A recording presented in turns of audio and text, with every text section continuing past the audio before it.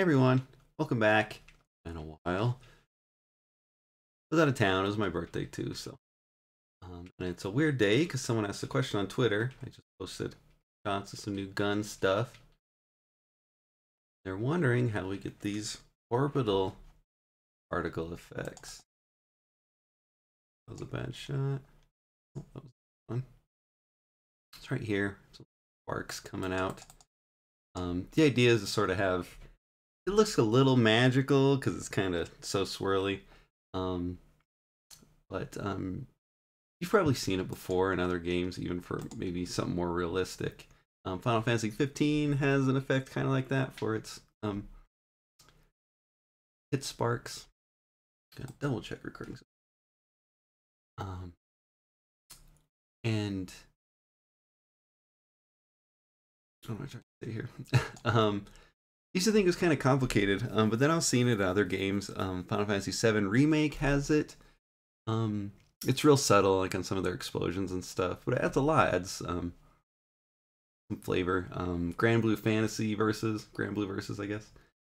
Has some spark effects like that.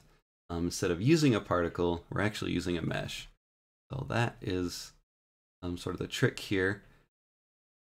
A lot of times, I smack talk particles because I think it's like this particle system in Unity is so nice, but it's just gives me a lot of headaches too. Although I do use it for this little aftershock where the bullets go through like that. Right here, these. But we like meshes, so it's nothing really too new. It's just sort of a new way to use it. Like another of the effects we've had before. Trying to get a good shot of it. Scene.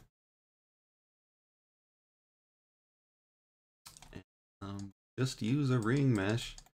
It's a little more complicated than that, but you can just use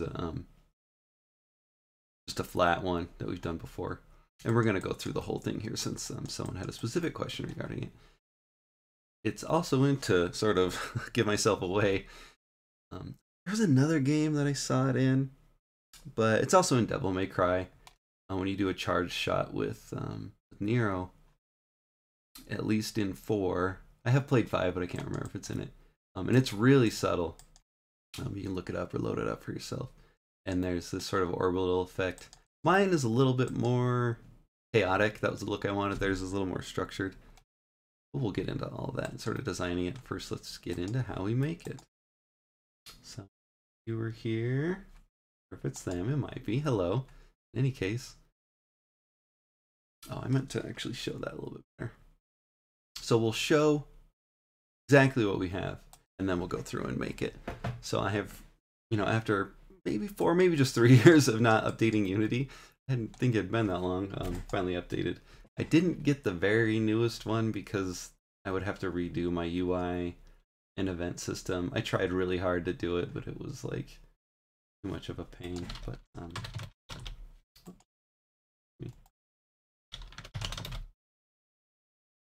here, here's the one.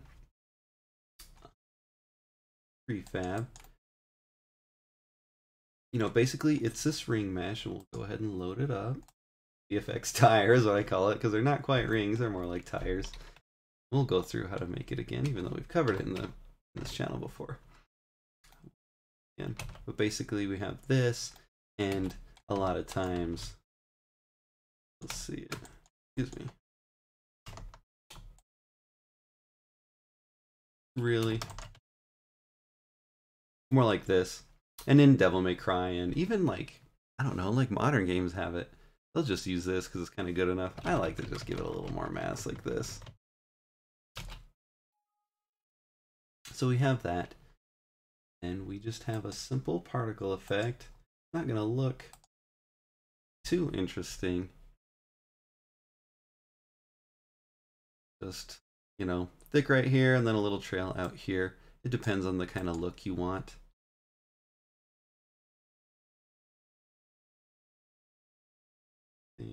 Showing, yeah, you bet.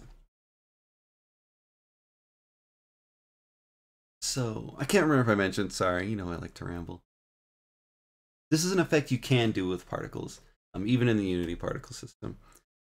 Like I mentioned, not a fan of particles, at least using them in Unity. And as I mature as a game dev, I really start to like these mesh-based ones more. I used to think that the control, like the sort of limited nature of them, was a limitation, but now I like their unity, like in the effects. It's sort of a consistency that I think is strong. So we have a little particle here, and then we just rotate it around like this. What we do to make it more interesting is, you know, stretch it out in different ways. This, so it goes around like that. And then and also I randomize that stretchiness and randomize the rotation at runtime. And the idea again is that it's sort of like a spark coming out. And so, you know, I sort of line it up. So right here is where the muzzle flash is. So in our animation, we start like right here. Basically, show it better in game. The idea is that it comes out like that. Really, think of it more like this. Muzzle flash is right here, the gun right here, and the spark comes out like that. And the idea of it sort of coming back, or like going forward and then coming back, gives it a nice contrast and sort of like, I don't know, it gives contrast and sort of complements like the really straight, fast nature of the bullet. So, and then it just looks dope. So maybe just explain it that way is overthinking it, but you know, over the course of just 10 frames or so, I go about the whole distance. I don't actually use much of an interesting curve.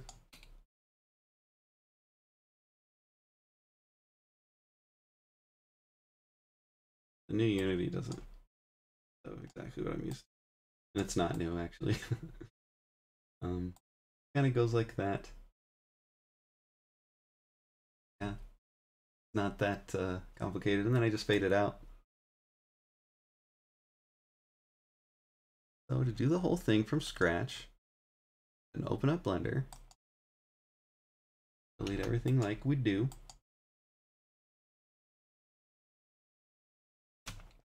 Shift A, create a cylinder.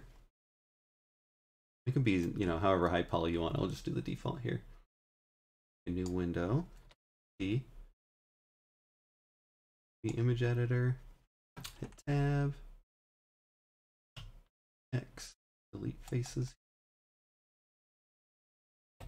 And then we're going to grab this back edge or whatever one you want. Control 1. This back edge here. I'm going to hit, we could hit V, I think actually works better a lot of times. Sometimes this totally messes up though, so we're just going to give it a shot. A to select all, U to unwrap. We're going to do cylinder projection, and it worked fine. So that's sort of our base there. Already we're good to go. If we're doing like those rings we've done in other videos where you want it, you know, like this, which is actually in that Final Fantasy VII remake that I mentioned, this is more what they had. It was like this, and the effects were coming out like that. I know that there's probably people with like way better VFX experience than me, do more advanced stuff like that, where each one of these faces will billboard themselves. So you can do that with the trail render in Unity, but it wants to update, so the trail render will like sort of not stay in place like you want. But I've seen, sorry, this is another tangent, but in Astral Chain I've seen it where like, you know, we have these big, you know, platinum-esque, you know, slash effects that go like this. But when when the screen rotates like this, these faces actually face up like this. And it's kind of cool. I would like to know how they did that. So anyway, back on task, sorry. We just unwrap that, and we got that right here. And if we wanted to make it more interesting, do a few loop cuts, scale Shift Z, so that way we don't go up and down, we only go laterally. Alt right click to that, and there you have that. So basically, you know, it just lives, you know, the UVs are lined up like this, and then we animate those UVs. Go in game, so it's a little. Oops, do these.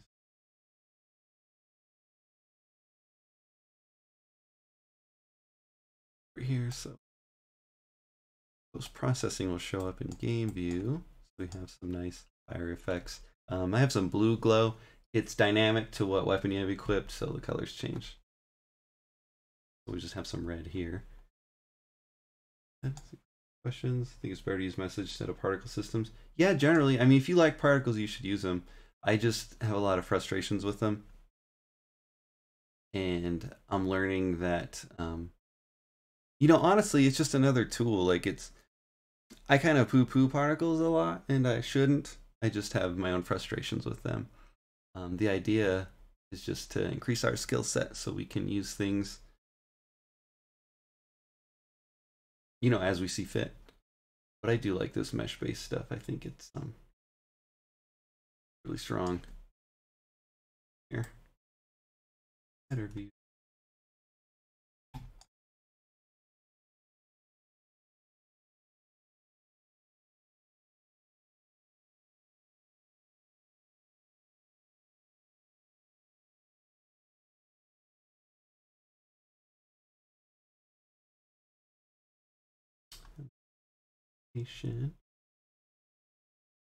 Go through.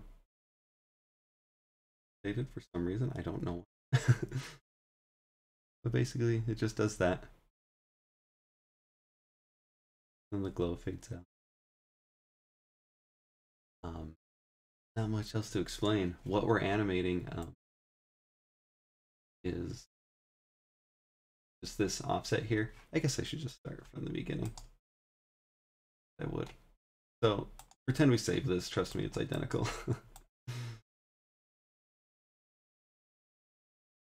This. Well, you know, I should do it totally from scratch. Let's do it. Let's do it right. Sorry. So.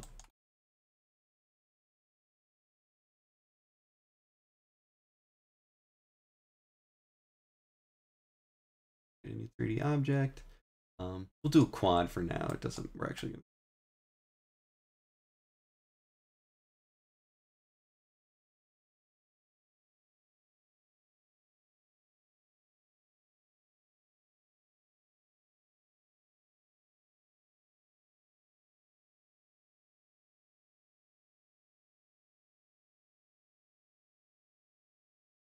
The mesh.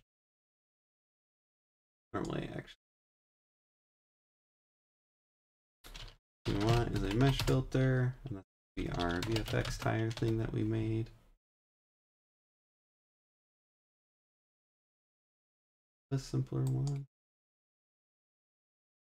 But then we need a mesh renderer. And then on that renderer, we need a material. Duplicate this one. You can right click and do create material.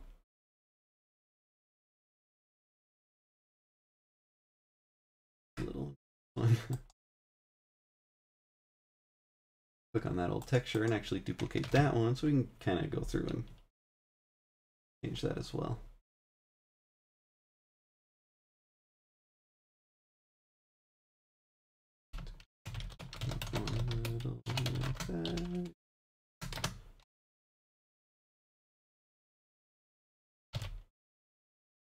Fire material, bring it up, and go in here. The new texture we made. It was a little fast, I'm sorry. Have that set up. Basically, it's this offset here that we're so annoying. Okay, like that. The reason we like a mesh for this is because we're doing these sort of rounded effects. You know, we want this trail and we want it to be rounded like that. And you can do trail renderers on your particles. That's an option. Mention it. But the idea is if we have like a complicated shape, not complicated, but like a specific shape that's not necessarily like straight, it's just nicer. You can just, again, it's just another tool to use. But I find them really useful. In my animation, it kind of, so maybe this is off topic, it kind of goes all the way around. Just based on my implementation, I would have to do some sort of extra programming I don't want to get into quite yet. But it would be nice to limit the effect so that, say we do something like this, and instead of going like all the way around, we could limit it from like here to here, and it's going to give you way different shapes. It's going to give you like sort of like straighter sort of sparks, so like sparks that are like coming out but only bend slightly. That's just an option for you. But, and I'll actually go here where I like to have like an offset. So we call this one mesh, and then here empty, pivot or offset. That one, and then actual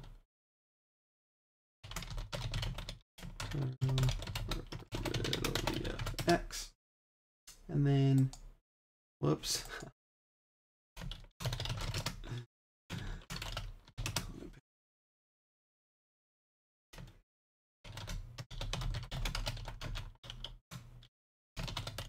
Super not important, but yes, the particle works, but kind of painful to learn. Could have other options. Yeah, I agree.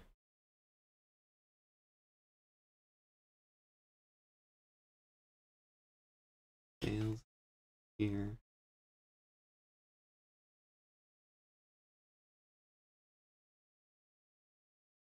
For us.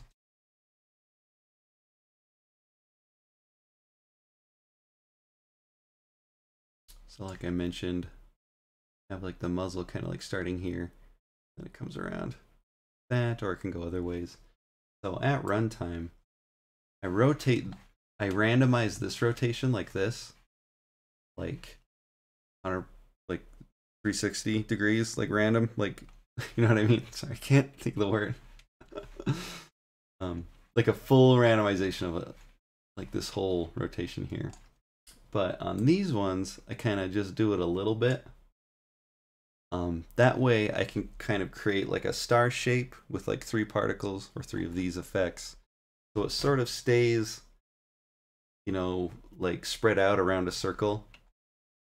So there's only like a little bit like this, but then their sort of like individual rotations can change a lot.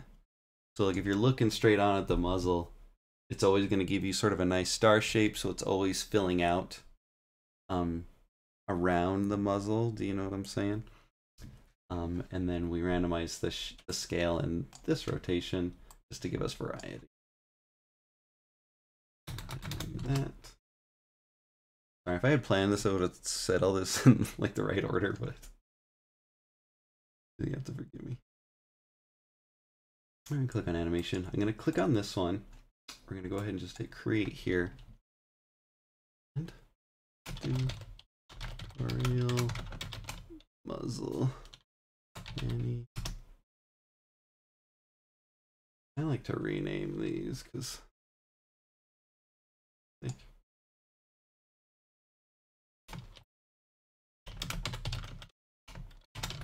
control. And some of this stuff is going to be, you'll have to see like other videos that I have, and some of it I haven't quite covered yet. But basically, this VFX control thing here, and then we also control it like at an event level. So each instance of one, we can create some randomization or specifications, and then we can create some general implementation here. Like for this, so, you know, by default, it just sort of goes on a character. But then we can create like other things like, you know, spawning right on the gun, which is what we deparent it right away. Anyway, I just happened to be open, so I did it. Game, but finally getting into it. So click on the mesh and we'll hit record. So now it's, you know, waiting for some input stuff. Go back a little bit. You know, we imagine the muzzle's right here, and we'll actually have some other effects on there. We'll go over it really quick to show how we after we do this. And then see here, sort of scroll it around. I think I did it in about 10 frames. Go ahead and go all the way around. There. And then for another 10 frames, maybe 25 or so, just sort of go a little bit more.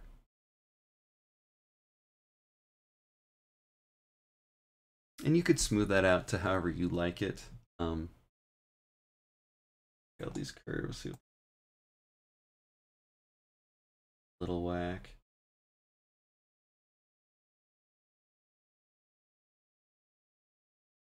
And it looks a lot better like in the game. Sometimes when you're doing it like not like this and look bad.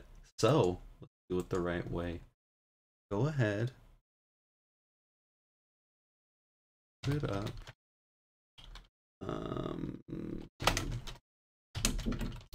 Sorry, just a moment.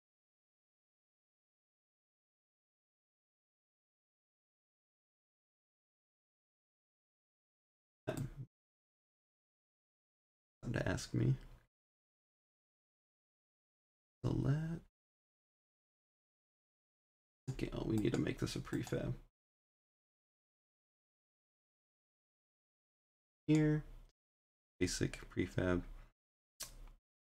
We're gonna go into our shot and we're gonna turn off all these other ones. This is engine specific, so this is my implementation. Sorry if you don't have this, because it's really specific to my game. Once, turn those off. Game.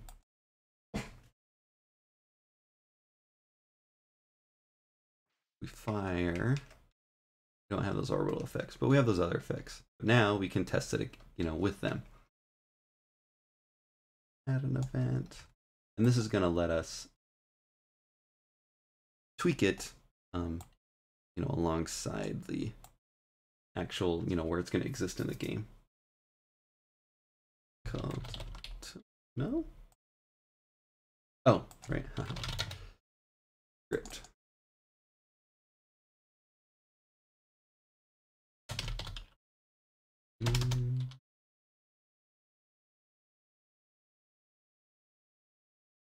That rock.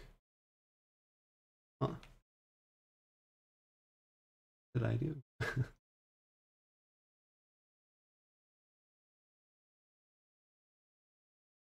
Because it, what? I'm so confused. What?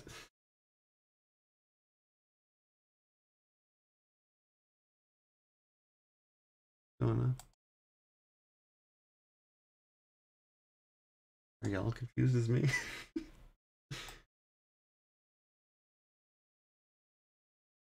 Why was it? Oh my god. Y'all, I'm sorry. I don't have it like implemented in the moveset yet, but she has like a jumping version of it, and I was not doing that grounded version, so there we go. Awesome. So I actually want sort of a radial one like that on this gun too. If we want, we can actually do that real quick. Just as we play around. Open this up. And now on this animation, let's try and like make it a little more interesting. This is a separate effect sort of thing. What we would want to do, I guess we'll just do it real quick, is raise this up. So this is already updating in the prefab. This is real nice. I'm not used to this in Unity. I'm used to like doing it a different way. So if we go ahead and fire, now it's coming off that spot like that. Let's actually do that fade out first because that's looking a little our animation. Go forward and bring down the intensity up. Let's go to 0. We'll make it simple for now. Let's game. And I have a glow effect too that I here, and then with the final sort of fade, I would go to 0.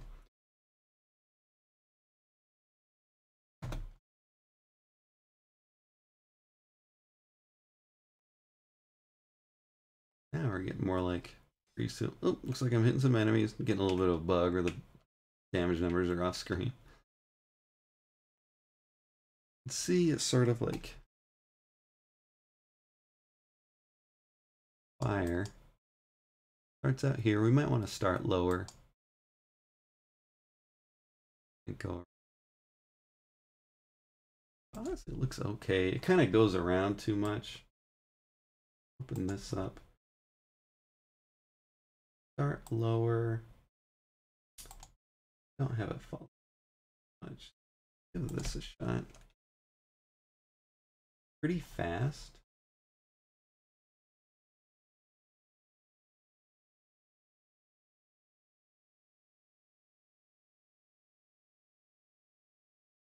Lasts a little bit longer. That's looking better.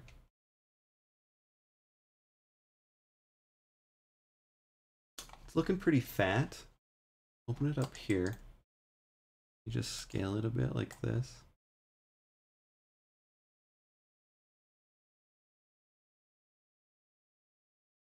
It's really not split on. Well, if we're gonna do that animation, shoot. This is why we have like extra pivots and things. We'll get to it. Maybe we'll do a separate effect. And in sort of by default, I do it like this, but in my implementation, you can control it like per event, so kind of doesn't matter. But as a general rule, I wanted it looking more like this. Whoops, I was animating that. Big mistake. Use it here. And then game. That's looking better. Yeah, it's kind of maybe going around too far. Go ahead and add up some more.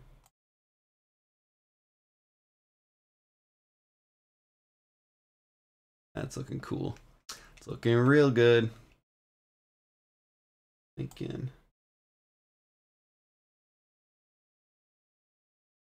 Go the wrong way. Maybe. Yes. So now we're getting cool. Now, I mentioned kind of have like some specific sort of random, or not randomization, but like angles and things I can do like per particle down in here. But then I also have an implementation where I can like have some full randomness. For ease, go ahead and randomize. Which one is this? X. So we'll just randomize along the X.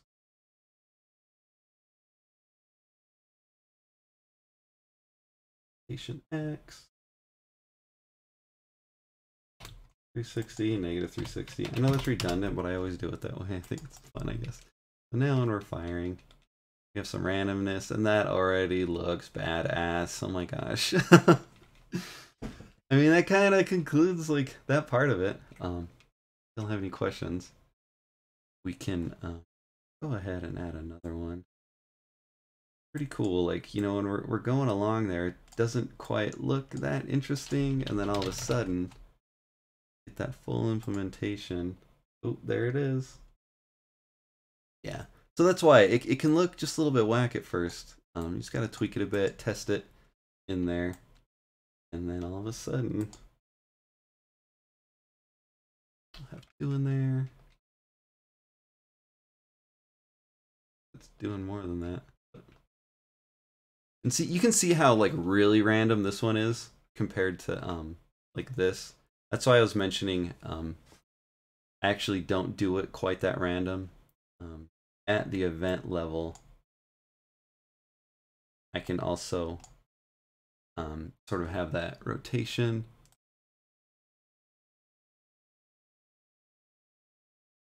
along the X. So I'll show that because, you know, this is part of the two. So let's actually turn off that randomness real quick. And then at the per particle level, or per event level, do like -45 and then a 45. So now when we fire it, always gonna have, that was quite the right rotation. I think it's a little bit different than, actually I knew that it was, is it this one? Oh, I swear it's X, maybe it's, here, let's check it in the scene.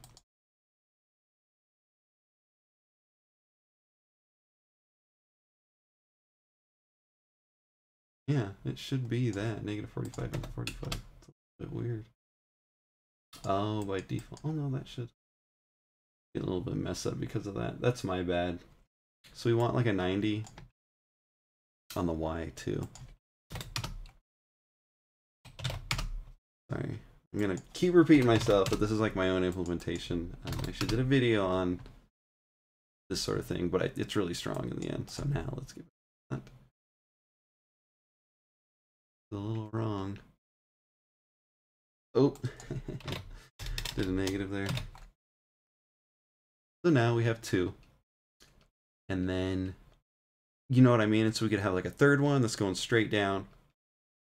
And then along this Y or Z or whatever, whoops, we could do,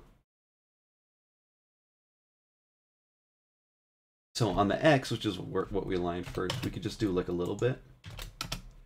And then on the Z, I think, or excuse me, the Y, do that. Actually, I should have shown the initial. That's not quite right. You might find it easier. I think it looks good in my other implementation here, but yeah, I'm thinking the other one just looked better. Let's just keep it at this.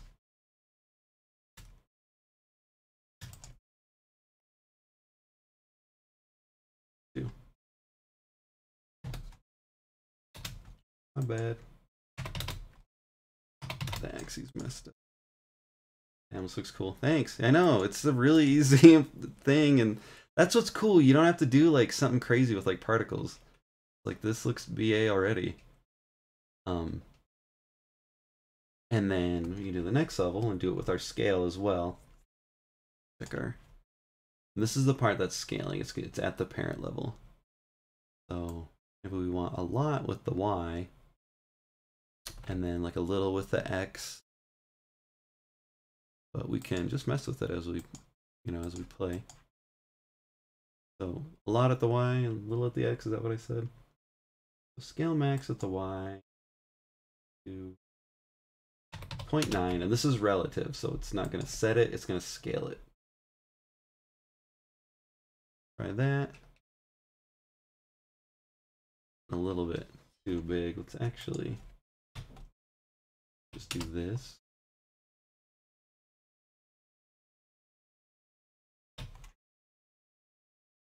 Smaller ones too. A little bit of that. I'm thinking the scale is a little bit too big on the Z, just in general. I disagree.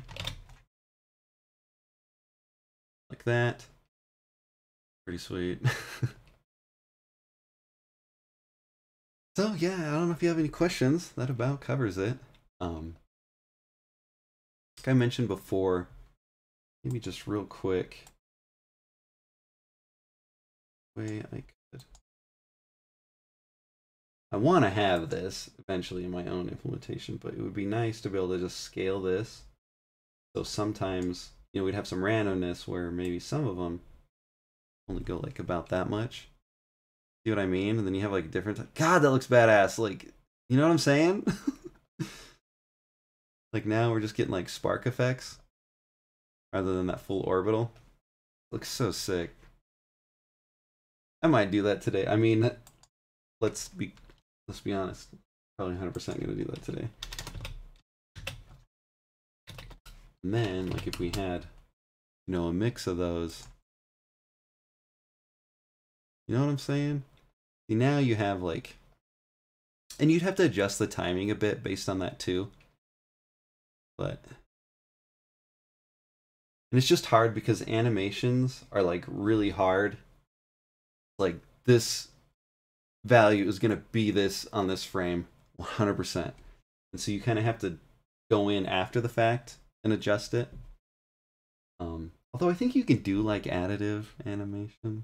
I don't know.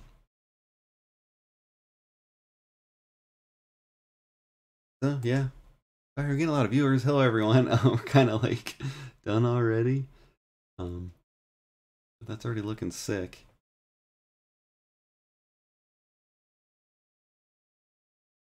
A little too thick. As well, get random. And already now it's like it doesn't loop around back as much, and so it looks more like a spark. You know what I mean? Real short ones looked really cool. That, whew, gosh, ugh, I love video games so much. And then having a mix of those would just be so awesome. And like I mentioned, having the timing change a little bit too, especially based on the distance it has to go, would look better. Because as we shorten this, it's still taking this long to go to go less of a distance. That's why they look so slow. We also have a bit of a speed multiplier in here, so we have some fast and slow ones. It gives us even more. Oh, it looks so sick. Even more variety. But yeah, that about covers it. You know, on top of that, I guess just for the muzzle flash, I guess the title of this is like VFX. You know, gun VFX. This one's real simple. Even if you see like in movies, not that movies should be like our ideal. They shouldn't at all, honestly. Be mad just thinking about it. Click on that. This is just a really basic animation. At first, it was just a fade out. I didn't even scale it. But it just goes like that. And then I just have a bunch of them layered. You could billboard it, but billboarding pisses me off sometimes. It doesn't do what I want. You know, you can do like just Y billboarding, or, you know, just Z billboarding, where it's like only one rotation billboards to the screen or whatever. And at first I actually had this go a lot slower. Or excuse me, a lot faster. What I'm getting at, I know I a lot, sorry. What I'm getting at is, you know, like in movies, like muzzle flashes, like they last for like a frame. But we can stylize it by letting it sort of fade out like that. So basically I just scale it down. Common animation you'll see in like a lot of effects is, you know, scale down the X and scale out the Y. For the particles, I don't want to get into it too much. Basically just have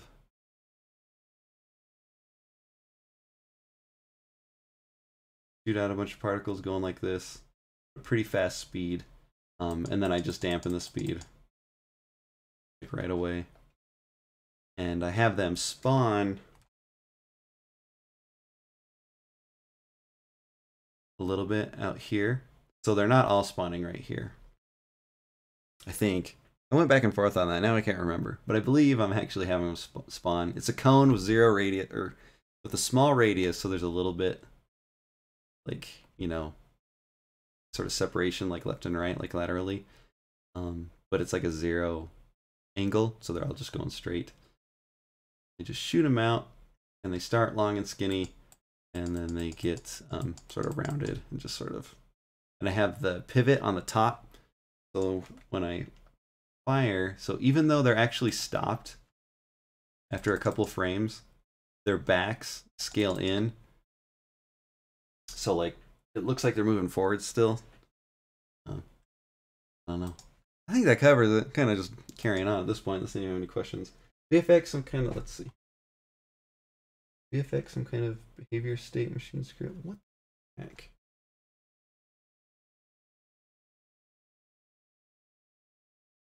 Yeah, so it's, and I don't necessarily control stuff in the mesh. Go ahead and load that up. So yeah, this is a state machine thing. And it basically just holds variables. If I load this up,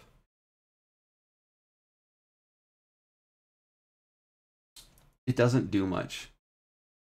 I had it do stuff in the beginning. The only thing it really does is like destroy itself after it, finishes up its animation. A lot of this stuff happens at the spawn time. So my implementation here, so I have a prefab VFX, and it's actually, well, I guess this one's only VFX stuff. It instantiates an object, and then it checks for things, just sort of like components. So it checks to see if it has an animator, and then if it has an animator, it checks to see if it has this script right here. So my animator, and this implementation is like get behaviors plural, so it just grabs them all. There's almost always just one in mine. And then it just takes those variables and does different things to them. Like I mentioned, we have this gun specific one, and so it'll, by default, it just does it to the character and does it to their character facing. So that way it's always, it's Z forward. It's going to be the same as, the character forward is going to be the same as, going to match the character forward, I'm sorry. But then we can do some other stuff if we need. Like there's this ground bounce effect where it needs to, because if I don't actually have it, this is a bad example, but like if they bounce off the wall, then we want the effect to sort of come off the wall rather than being dependent on the character. You can see that real quick. Like this effect along the ground. That's just another example.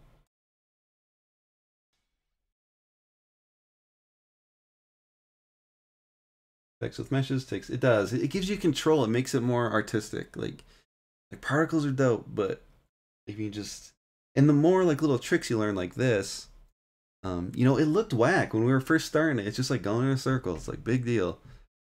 But like, yeah, I don't know. I think they're awesome. The VFX node and the animator controller. Is that what you mean? Did I answer that correctly? But yeah, you would just, like if you wanted to do that, you would make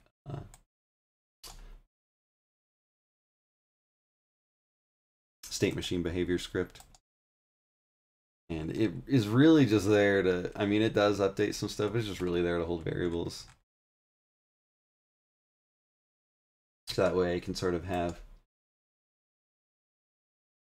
prefab wide effects and changes. And then I can also have event specific ones like that I have down here. That was my question. Sweet. Alrighty. I think that covers it. If you have any other questions about VFX or anything, let me know. Always trying to keep my eyes peeled for new ones. I was really excited about this one. It's one I had seen before, but sometimes when you see one, it's like, wow, like that's really cool. It looks hard. But then you might catch it in a certain light. Like you'll see, like in the Devil May Cry one, like I saw the edges of like the ring. I meant to mess with make the texture. Hopefully that's easy to understand. But you can kind of see the seams like in the game development. It's like, oh, they just used a ring. And so at least you can start there. And you can know that even though it's this really awesome looking effect, it was like a simple implementation. It's also better for us. And with just a few variables and randomization, we don't have to like change the effect at all. We're still getting that motion.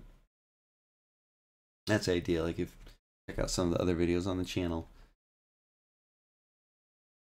We just cover that topic a lot. Anyway, like always, I'll upload this. Not the video, but like I will upload the video to YouTube, but the assets as well will be made available for free in the description of the video. And if you ever have any questions, let me know. Thank y'all so much. Take care. Before we go, let's see. That's a good way to start it.